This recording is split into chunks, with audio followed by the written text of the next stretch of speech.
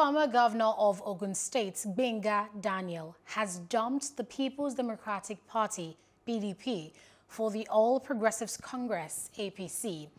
Daniel was also the campaign manager for PDP's former presidential candidate, Atiku.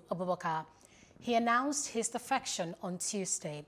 According to him, the APC national chairman encouraged him to join them because of his support for Governor Dapo Abiodun. Hello, hope you enjoyed the news. Please do subscribe to our YouTube channel and don't forget to hit the notification button so you get notified about fresh news updates.